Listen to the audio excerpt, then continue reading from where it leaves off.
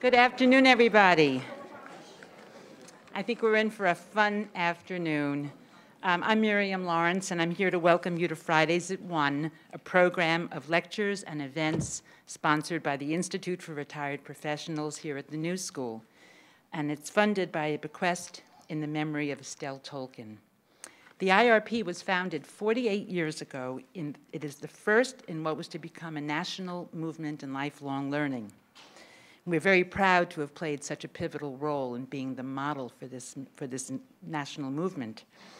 At the IRP, we develop our own curriculum and participate as both the students and the leaders of our study groups based on the principle of shared inquiry and peer learning. And if you'd like more information about the IRP, we have a sign-up sheet outside these doors, and we invite you to leave your name, your address, and your email, and we'll send you further information. So I'd like to turn this over to my colleague, Gloria Troy, who has the pleasure of introducing our speaker today. Gloria? Thank you. Now, got these.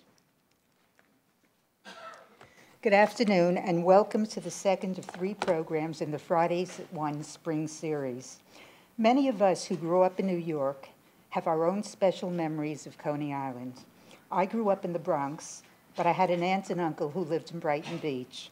We visited them frequently, and while the adults were visiting, my cousins and I took a walk on the boardwalk. We went to the beach, we went on the rides, and we never missed our favorite part of the day, eating hot dogs at Nathan's. These are great memories, and I really cherish them.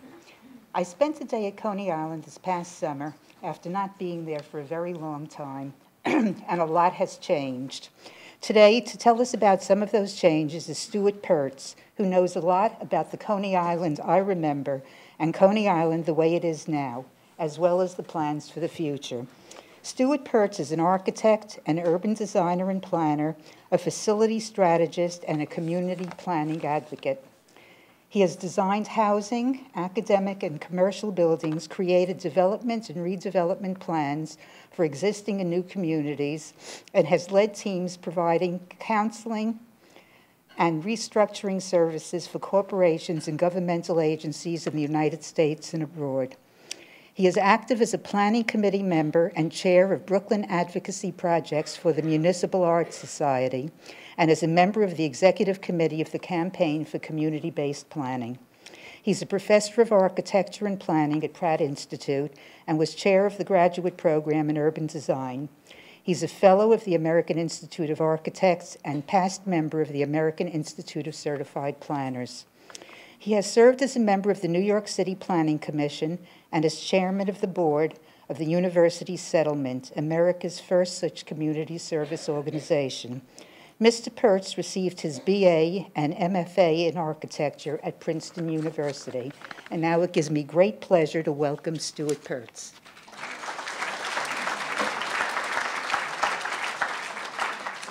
And what I need is an image. There you go. There you go. Thank you very much. Someone had said some time ago when we were working on Coney Island that there were very few people that were interested in Coney Island. I think that's probably not true. 2 questions. How many people have been to Coney Island? Okay, that was easy. How many people have been to Coney Island in the last 5 years? That's amazing. Terrific. How about the last week? Not bad. Okay. Good. Good. Now, bear with me. When I give presentations, I usually have a slide projector that they carry in, and I remember how to do this. So just if you see the wrong slide at the wrong time, just mention it to me. It might help.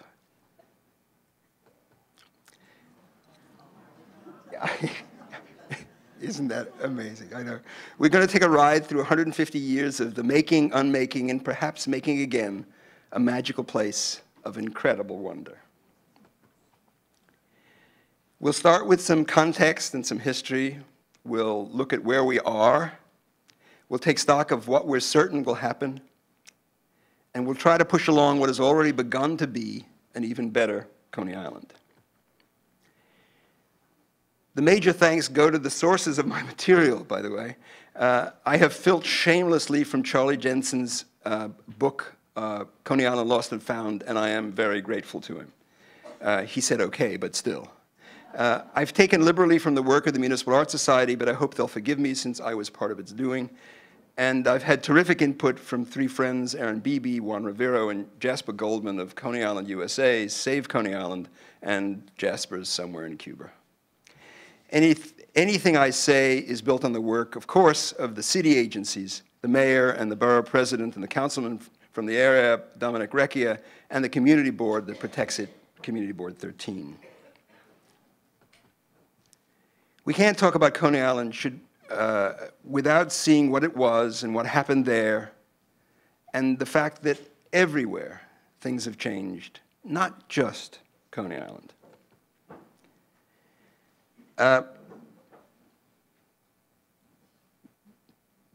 Coney was a bucolic bit of Indian land. It's the bit at the bottom of this map. I mean, those of you who know could find it on the map, but there it is.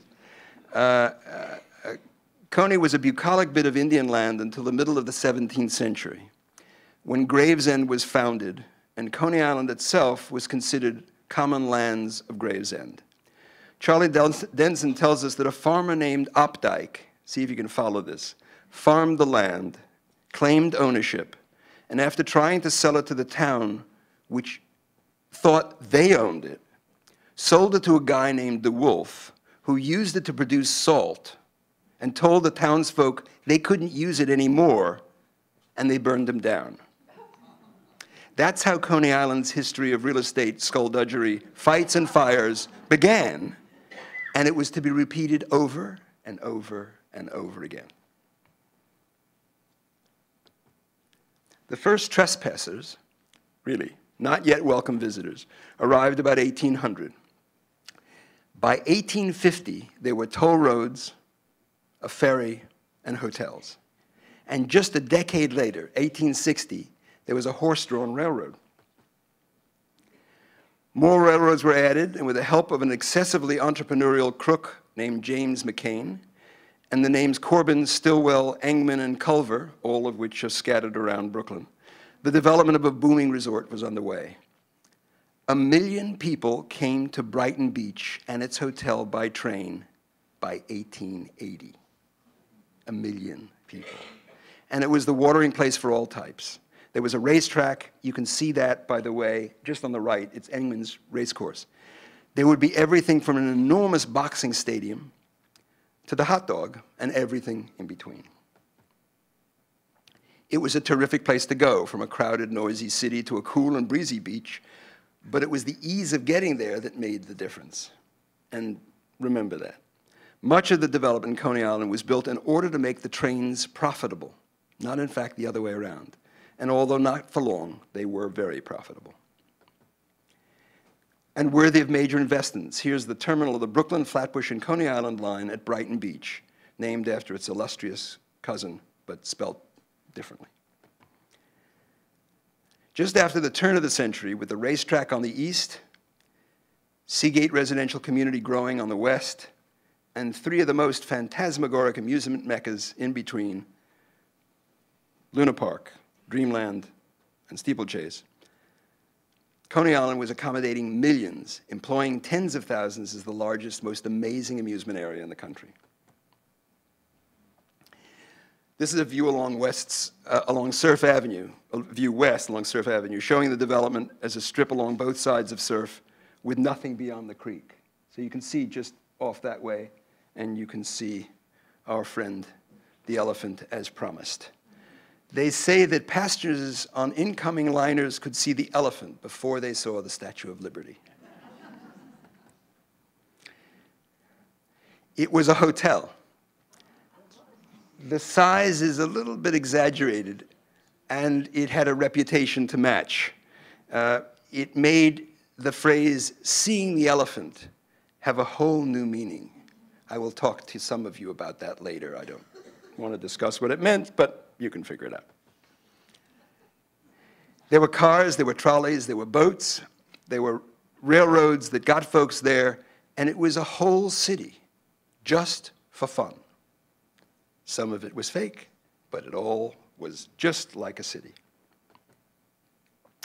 And there were people galore, incredible crowds, all very well dressed, thank you. Ken Burns said it best. The first step is to get emotional excitement into the very air. They named their park Luna, not for the moon, as some thought, but for Skip's sister Luna, over in Bayonne, New Jersey. By opening night, Thompson and Dundee had only $11 left between them and had to comb the island to come up with change for the ticket takers.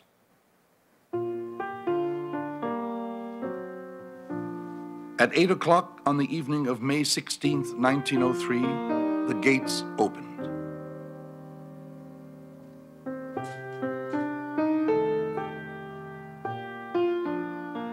About 45,000 men, women, and children strolling along Surf Avenue stopped and rubbed their eyes and stood in wonder and pinched themselves to see if there was not something wrong somewhere. Nobody had ever seen anything like it. Thompson and Dundee had decorated their forest of towers and minarets with 250,000 incandescent lights. It was, one man said, an electric Eden. Here is alchemy. Here in full view of thousands, in tiers of boxes and promenades, the spotted horses, the clowns, the acrobats, jugglers, hoop artists, intellectual elephants, Arabian pyramidists, tumblers, contortionists, disport under the crackling lashes of the ringmaster. You felt you were in the Orient, you felt you were in different parts of the world. And the buildings itself made you feel that you were a great chieftain. And these were your temples, and you could go in there just for a nickel. You could become a chieftain yourself. You could be almost anything you wanted. All the fairy tales that you read as a little boy were coming true right here in Luna Park.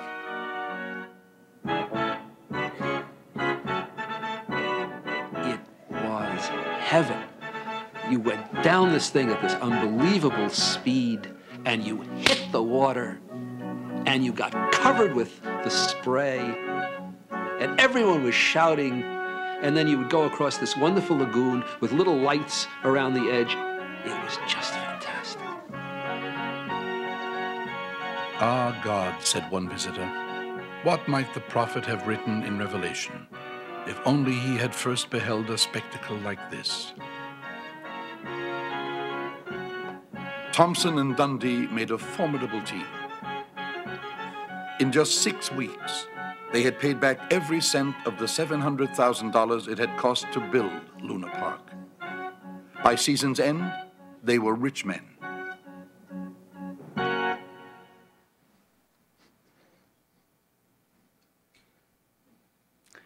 Yeah, that's Ken Burns. Those of you who haven't seen it, there's more of the film, and clearly, as you can notice, worth seeing. So there was Luna Park. There was also Dreamland, another great amusement park, a more formal design, about the same size, slightly more staid, but still pretty amazing. It sported the tallest building and another chute-to-chute, which you can see in this and this image. And this one went straight into the sea. There was a railroad ride and a bathhouse and a pier. And there was the first incubator for premature babies. Seriously. The hospitals wouldn't accept it as an idea. The doctor decided it would be a sideshow and ran it as a sideshow for years. There was, I gather, a something like 2,500 people who were saved by this device, who came together once to celebrate the happening. So it was a serious event, but it was a sideshow. They did other things that were not as pleasant. The first major electric light display, the incubator, and the hot dog, Silicon Valley, eat your heart out. There was even a fake fire that preceded the real fire. That was the park's demise hardly a decade after it opened.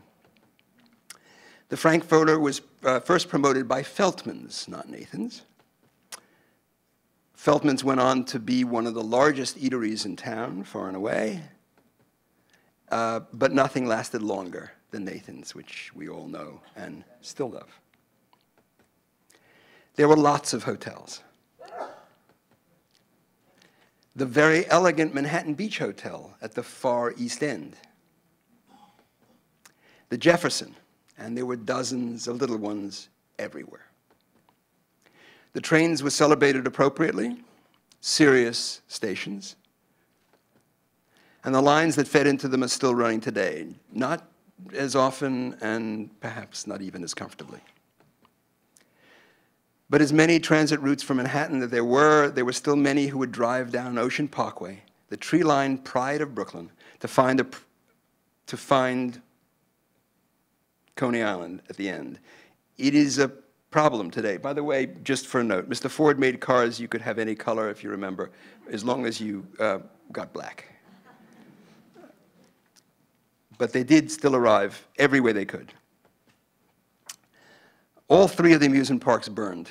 Steeplechase revived to amuse another day, but Dreamland burned in 1911, less than a decade after it started operating in Luna Park in 1940.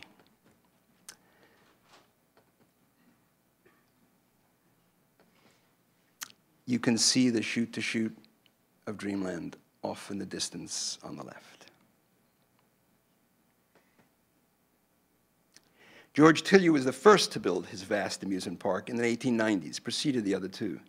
It burned by half in 1907 and was rebuilt to its mostly same state that we've all remember it, until it closed in the 1950s. But you can see this first incarnation was far bigger. In its vast pavilion, there were the front end of a mechanical racetrack, endless rides that bumped people into one another on slides and in a rolling tunnel. I absolutely loved it. And there were rides for all. I am sure I see myself on one of those horses. Until the early 1920s, the beach houses, hotels, restaurants, dance halls, and amusements came straight down to the water. In some places, at high tide, there was hardly any beach at all. The boardwalk was built and the beach was extended in the early 20s. Somebody noticed there was a Coney Island. I mean, the pictures of the crowds is just still makes me giggle.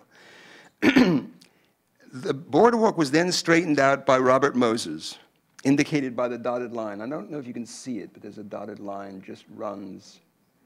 Can you? Okay. Demolishing what the decadent amusements that he despised. He hated Coney Island and all it stood for. And although the war years intervened and amusements remained popular, there was a growing pressure led by Moses to make another Jones Beach at Coney Island, in other words, no amusements, and to replace the honky-tonk with housing. He wouldn't be the last. After the war, New York and many urban areas across the country changed dramatically. There was the flight to the suburbs, the poor pushed out of neighborhoods, houses burned, and land left empty. That's Jimmy Carter in the Bronx looking at Charlotte Street, if you all can remember those times. And in Manhattan's Alphabet City, there was abandonment, fire, and failed urban renewal, like everywhere else. Nothing old was good. Penn Station's destruction, however, shown here, so incensed the public and those that recognized the value of our architectural legacy that finally New York's preservation movement was born. but it took that and a lot more to make it happen. Something to remember. And Coney Island was no different. Wonderful buildings and stuff of dreams went up in flames and down by the demolisher's ball. It wasn't all that easy to explain because each place in the country had a slightly different story. But basically, there was a middle-class flight on new roads with cheap cars to houses with subsidized mortgages. There was air conditioning and there was TV.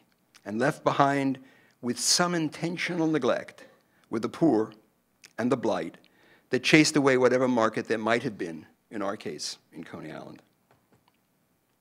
It wasn't only Coney Island, but it was Coney Island. Here's the Half Moon Hotel before and on its way to being after. And it wasn't just the amusements or the hotels, but it was places to live that were at risk. Humble, perhaps, not very sometimes, but nothing warranted this or this. They were burned by landlords for insurance or kids alienated from life, and after a while, no one noticed. So in simple terms, this is where we now are. What Coney Island in its heyday covered was most of the yellow and some continuing way east to Manhattan Beach. Luna Park, Dreamland, and Steeplechase are in purple, so you get a sense of the scale. That was just the core.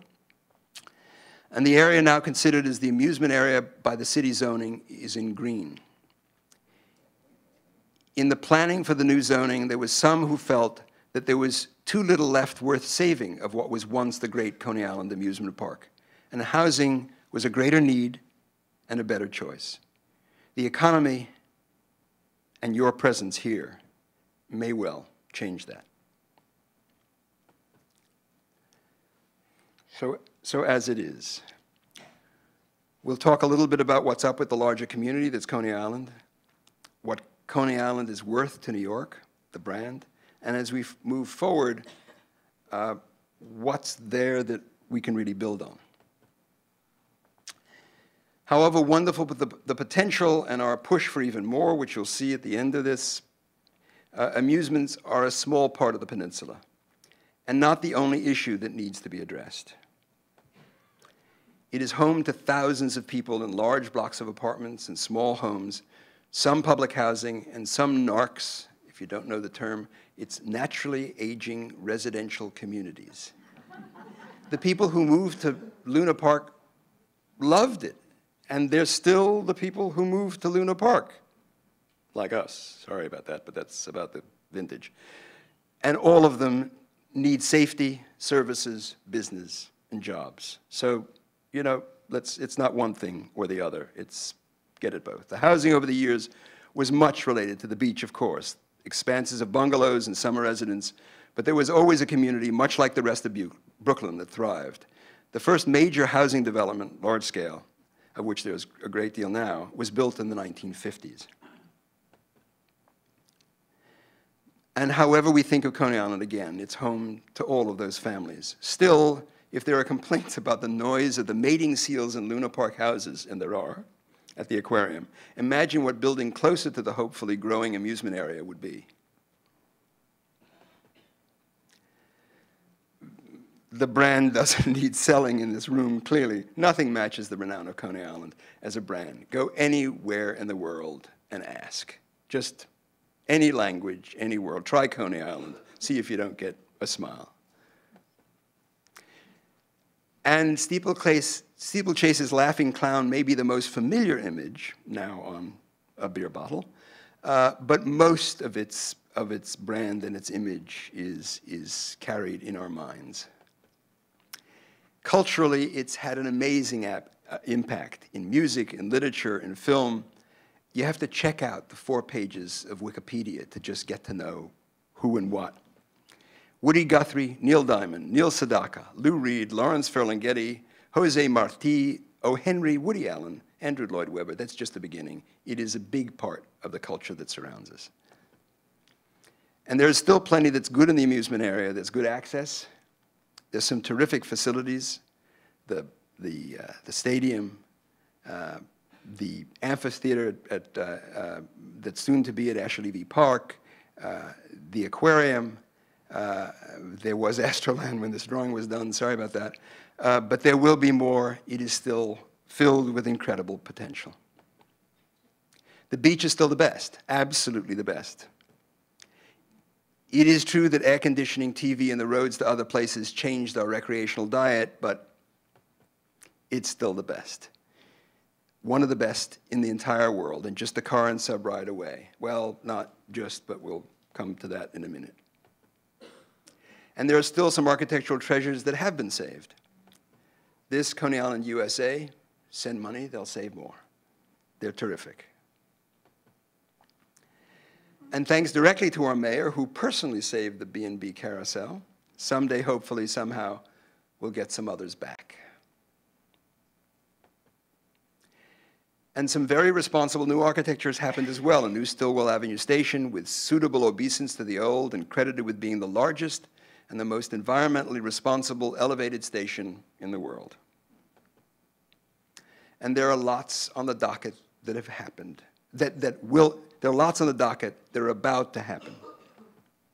And lots of players that are making it happen. There's the parks, there's the aquarium, and just let me point out a new one. Everyone's smiling favorite now is Zamperla's coming to town, thanks to a surprisingly active field of bidders for the master lease for the city-owned land in the amusement area. With all the pushing and shoving that we still think is needed for a better and better Coney Island, rest assured, no one underestimates the applause and the hope for Zamperla's success. And although Thor Equities, Taconic, and the city now own most of Coney Island, I'm sure there'll be more stories to tell about how that trading goes on. Back to what we can expect. Just as a bit of history, more history, once the aquarium, the New York Aquarium was perfectly located at the Battery. That's the old building that the aquarium was in. It had 2 million visitors a year. The new aquarium in Coney Island has 700,000 visitors a year. So it's got a way to go. And part of that is being addressed. There's be a new aquarium master plan, which will finally, which will open the rather closed building on its south facade to the water and to the beach. There will be a new major band shell at Ashley Levy Park. It's Marty Markowitz's favorite. And it is coming along with an enormous amount of controversy from the neighbors, which should in fact be a warning to those in the future who are planning new housing too close to the amusements. And soon, with an enormous amount of effort, a restored and rebuilt boardwalk, rotted partly by the years, but mostly due to a miscalculated sand fill beneath it. I played under the boardwalk because the first time I went after they filled it, I was absolutely shocked that the sand comes right up to it. Those who never knew what it was like, there was an under the boardwalk. Changed many of our lives. The parachute jump, in my memory, is still one of the most glorious rides anywhere, is restored. But unfortunately, it's restored as a relic. You can't use it. May I request now, before any other pushing that I will describe down the road, that this icon be activated once again. It is just wonderful. The Cyclone and the Wonder Wheel are landmark, and they're cared for, and they will stay. And it is still amazing what you can see from the top, and it is still really scary in the middle. The real estate issues in the amusement area have been as convoluted and as significant as Coney Island real estate has been from the beginning. This part of the saga relates to the fact that the city's being open to a zoning change. In other words, when this process started, the city said, we'll consider changing the zoning from C7, which is all amusements, to maybe something else. Once the city decided that that might be the case, it enticed the developer, Thor Equities, to purchase and consolidate land in anticipation of what that change might be. Those purchases and subsequent wrangling brought the amusement area to a virtual standstill for a while. Nonetheless, acquisition by the city or the areas indicated in lighter green would clearly be desirable to consolidate and protect the future park. The amount of land in public ownership by comparison to that which needs to be acquired is really astounding. It's the light green is what the city has purchased, thank you very much, and the little fingers of aerial underneath with the streets going between it, that's the land that is still in private ownership. Hopefully handled well, perhaps a nudge from the city wouldn't hurt. Even with all the work the city has done in the background in terms of land negotiations, there's still a lot to be done.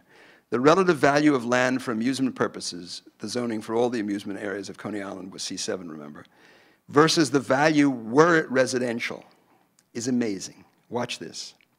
A piece of land bought for $14 million as amusements was sold for over $90 million just a few years later on the expectation of residential, $75 million in between.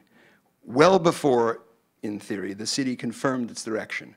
So someone was willing to risk a lot of money on the hope that. So here's the C7 amusement district prior to the recent changes. And as you'll see, the city has purchased land, but there's more to do. And here's the sort of the critical issue. Of the entire area, the yellow is now zoned as residential, not amusement. The Municipal Credit Union Park, it's a tongue twister, which was Kingspan Park, is in the middle. On the right is what remains designated generally as amusements. But as you'll see, part of that is hotels, part of that is other uses, not all amusements.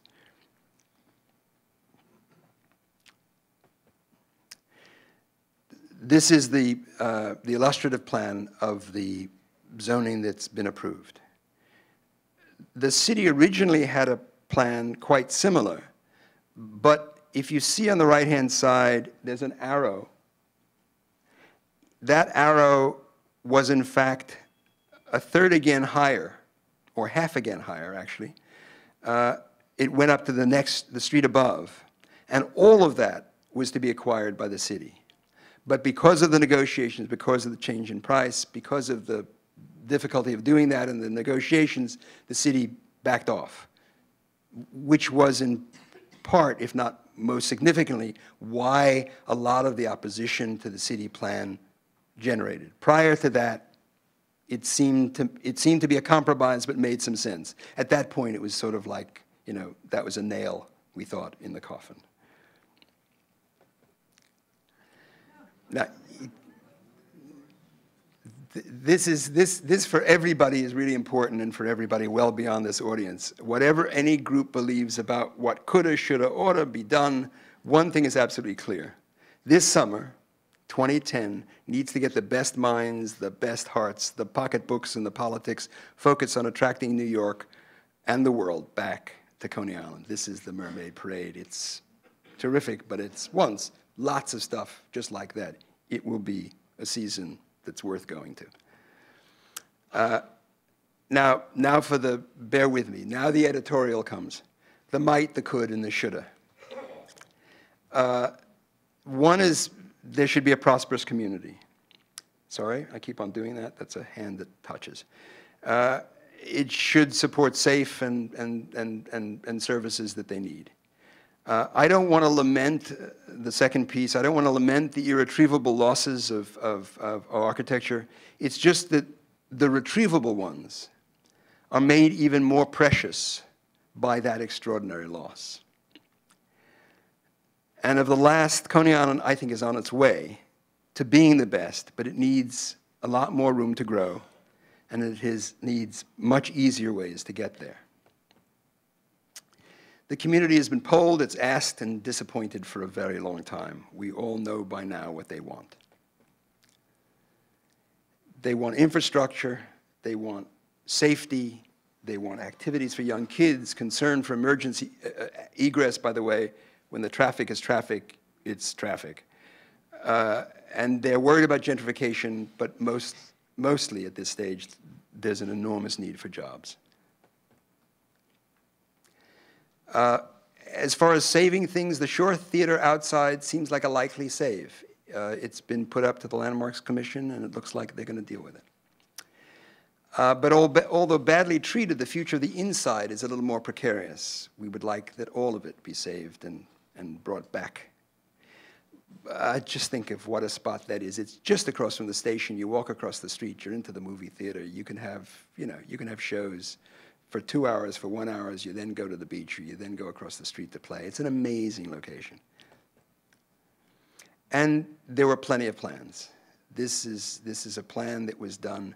The last of the attempts to revive Coney Island in its completion, and it was killed by our former mayor, Giuliani, for all kinds of reasons, but Keith's Band Park at the time just went right in the middle of it, and it was over.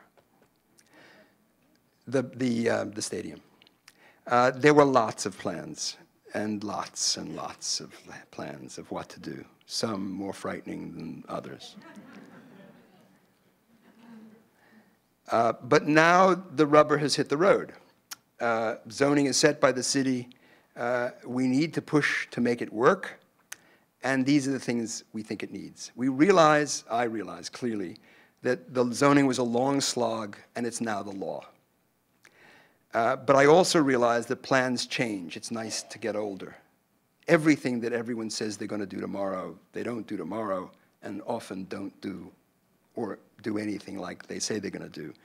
So events and times change, and the suggestions we're about to offer are for thoughtful consideration as time goes on.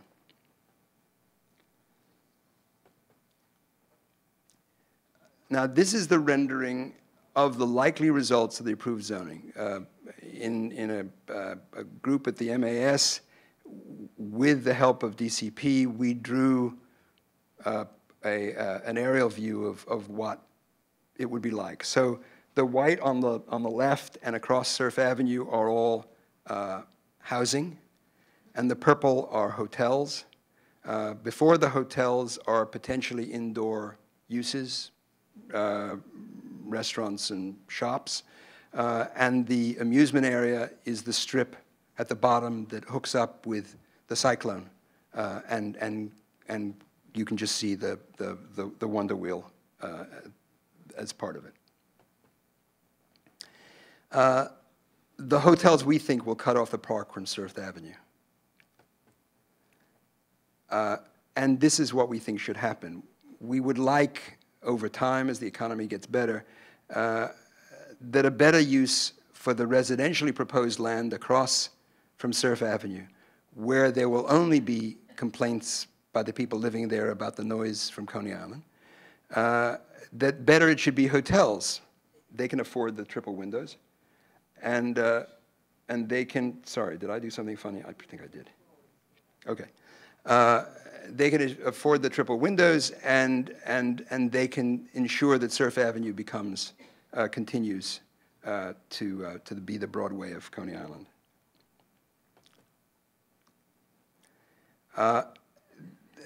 In turn, we think that the South should be lower scaled uses, mixed with amusements, and not zoned, but planned, so that it's integrated with the remainder of the property. As you can see, we think that the amusements should be much larger. We think the size is a result of the capacity that we think could come here is much too small.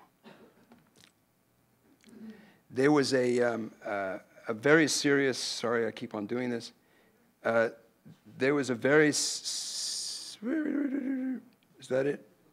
Do I keep on going back? Ah, thank you, sorry about that. There was a very serious marketing study to determine how many people would be willing to come to Coney Island if Coney Island worked. It was 3.5 million people.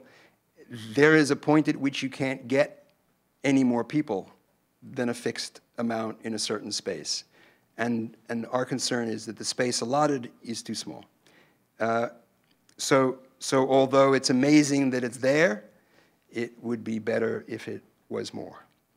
And so that's a big part of what we're we're trying to get people to think about as time goes on. My private biggest concern is, everybody has one of them, I picked this one, is enlivening the boardwalk. I'm very concerned that what happens along the boardwalk will be so thin and sparse that it won't be the boardwalk that any of us remember, because what kept people walking up and down it was something to do. It wasn't looking out at the sea. It was looking at people doing things that made people look at them. So what we think needs to happen is that there be more uses that face the passerby on the boardwalk. And to do that, that means that it takes a slice out of this very narrow piece of amusement park land that's presently available. So the two fight against each other, and we think that's why more land. And I know the city, it kills them to hear this, because it's been hard enough to get where they are. I know. But this is a treasure, and you blow it forever.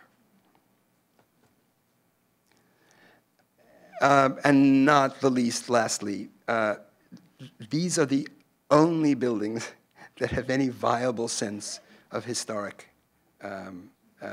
potential. Maybe there are a few more, but we now know the Shore Theater and Coney Island, USA are in good hands, or we hope they are. The Grasshorn building, which certainly doesn't look terrific, I won't show you a picture of it because it really looks totally denuded, but there's a bank building, there's Henderson's, and there's Nathan's. They're all filled with memories that I think are worth preserving. There is a piece of wonderful news. We don't know how it will turn out, but the city is releasing an RFP for a study to assess the viability of a pier on the seaside, and perhaps one or choices between that and Coney Island Creek. Coney Island Creek we didn't talk about, but it needs work, as they used to say. Here's wishing for both. With environmental considerations clearly understood, it would be terrific to expand the options for recreation out on the pier. Imagine having your prom party out there. And then as a place to provide access for this place of fun via the ferry. This is Photoshop. Don't think we found this somewhere. But interestingly enough, the express track exists.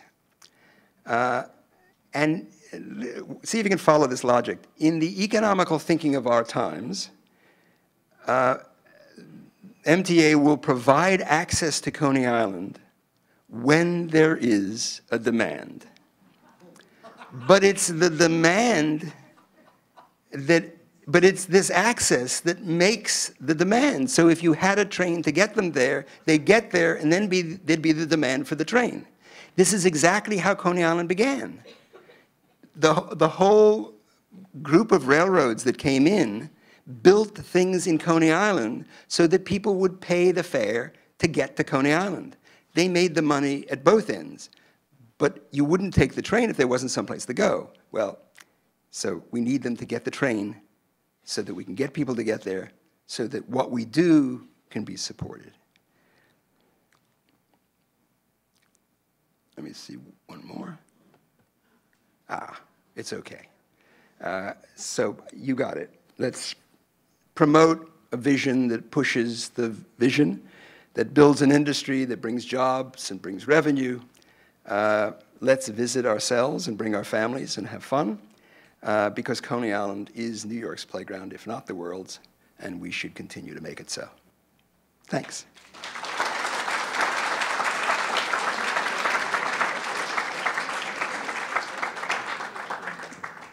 Are you taking questions and comments? I am taking questions, and I'm sure I'm getting comments.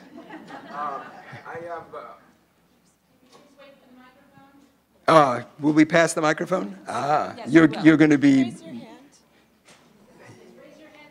Thank you. Thank you. I have a suggestion which might help economically. Coney Island would be a good venue for special events, corporate and private parties. There are sometimes, at certain times of the year in the city, a shortage of venues for these type of events, and Coney Island would be an ideal venue for some types of these events and would help the area economically. That is a terrific point. We made a study of event locations in the city of New York. New York is way below what it needs to be.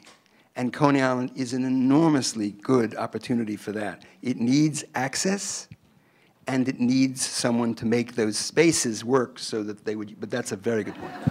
Has there been any active fundraising sustained by the city to help develop the area? There is, actually, that's a very interesting question, and I had sort of asked it there's some folks in the back of the room from Coney Island, USA, who could do some fundraising, and essentially that's who you would give your money to if you did.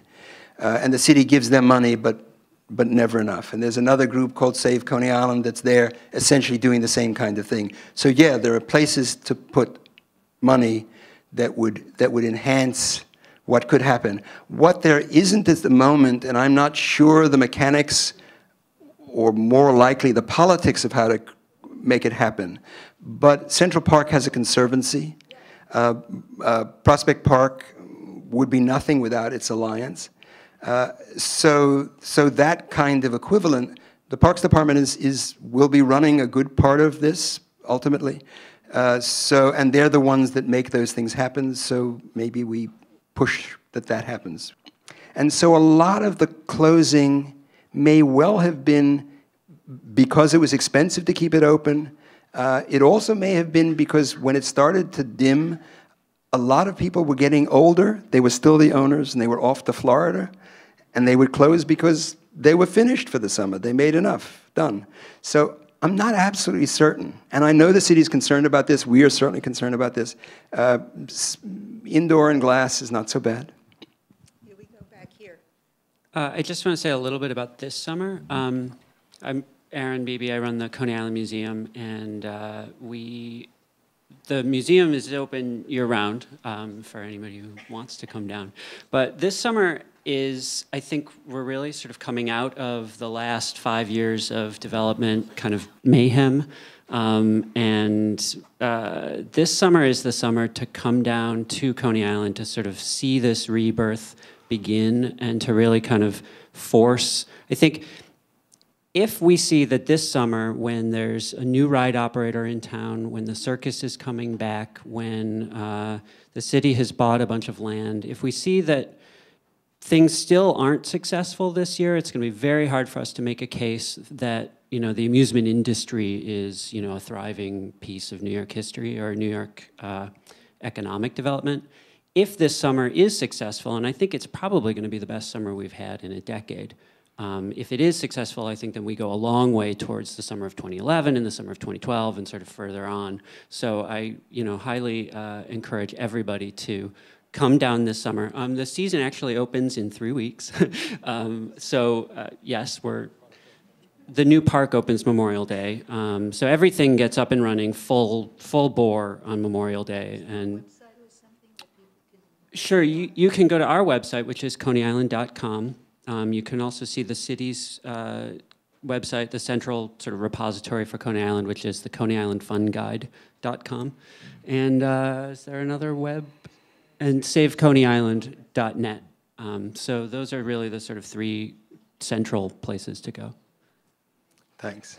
There's so much to do, but I hope it's done. Thank you very much, Steve. Under the board.